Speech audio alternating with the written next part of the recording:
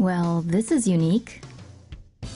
Ever thought of air travel in terms of reusable shipping containers? If what a bunch of researchers are doing in Switzerland is anything to go by, that concept might just fly. Developed at the Federal Polytechnic Institute, the pod planes concept could one day allow passengers to board at rail stations. These pods each measure 30 meters in length.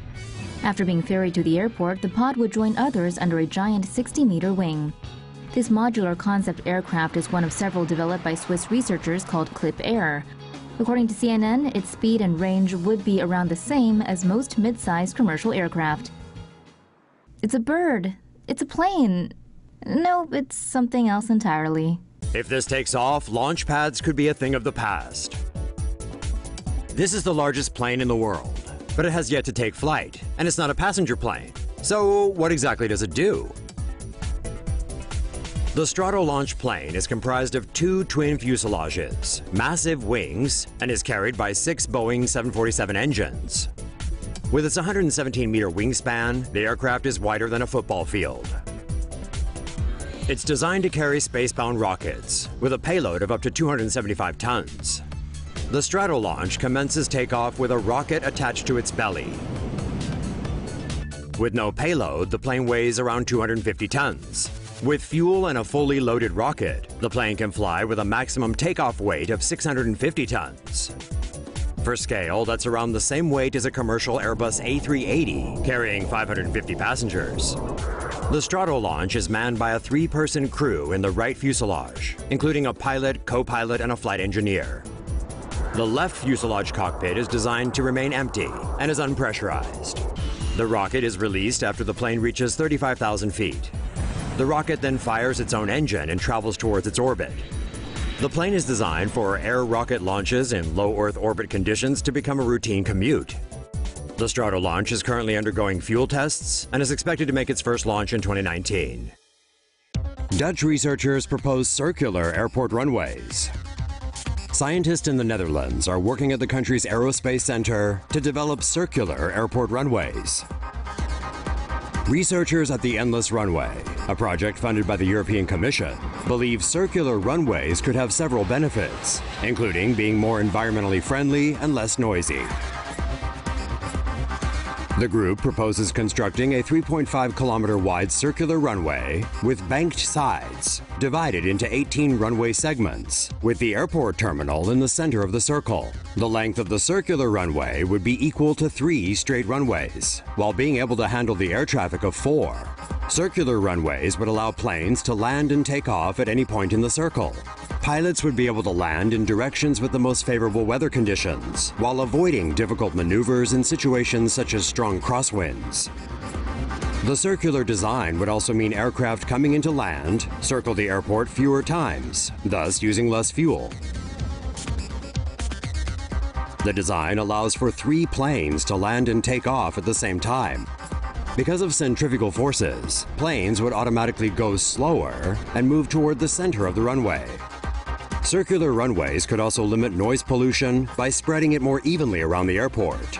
The U.S. military conducted tests in the 1960s with circular runways, but commercial circular runways have never been built. Son of Concorde plane prepares to go supersonic. U.S. aircraft maker Ariane has launched a joint engine study with GE Aviation for a supersonic jet that aims to cut flight times between London and New York to just over 4 hours. The Ariane AS-2 plane has a relatively short wingspan and a long fuselage, similar to the design of supersonic fighter jets. The plane's thin wings vastly reduce friction drag when compared to traditional aircraft wings. The AS-2 can reach speeds of Mach 1.5, which is 1.5 times the speed of sound. The supersonic speed means the AS-2 could travel from London to New York in just 4 hours and 24 minutes. Private jet company FlexJet made the first purchase of the AS-2 when it ordered 20 of the aircraft in 2015. Ariane hopes to launch the AS-2 next year, with its first flight scheduled for 2023. Uncrewed spaceplane nails drop test. Scientists dropped this spaceplane from a helicopter over the Mojave Desert on Saturday. The privately built autonomous Dream Chaser spaceplane completed a free flight drop test in California on Saturday, November 11th. It can carry 7 passengers and looks like a smaller version of current NASA shuttles. Dream Chaser will use Atlas rockets to fly half a dozen delivery missions to the International Space Station by 2024. The test examined the plane during the final approach and landing phase of flight. The Dream Chaser was uncrewed, meaning it was flying on auto, but despite that, it pretty much crushed the drop test. 8,000 feet. Copy 8,000.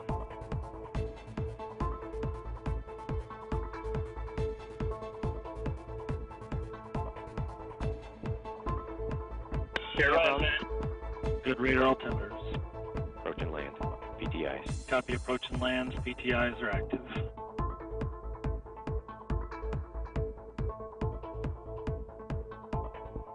End of PTIs. Copy. PTIs complete. 400 feet. Copy 400. Landing gear. Copy gear deploy. Good gear deploy. 5 feet. Touchdown.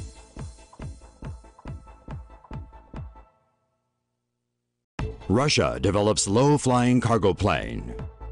A cargo plane designed to fly just above the ground and capable of carrying huge loads is under development in Russia. The new ground effect vehicle would be able to carry up to 500 tons of cargo in a single trip, running on fuel-efficient liquefied natural gas. The low-flying aircraft would fly over the ground, water, or ice at heights of 3 to 12 meters above the surface. The ground effect vehicle has short, wide wings that trap air between the aircraft and the ground. This creates downdrafts that produce less drag and greater lift force than other fixed-wing aircraft, allowing the plane to carry bigger loads with less fuel. Russia has a tradition of developing low-flying ground effect vehicles, also known as Chronoplan. The Soviet Union built several of these giant low-flying aircraft in the 1970s and 80s. Perhaps the best-known example was this 544-ton experimental vehicle. Nicknamed the Caspian Sea Monster by Western intelligence, it was the largest aircraft in the world when it was built in 1966.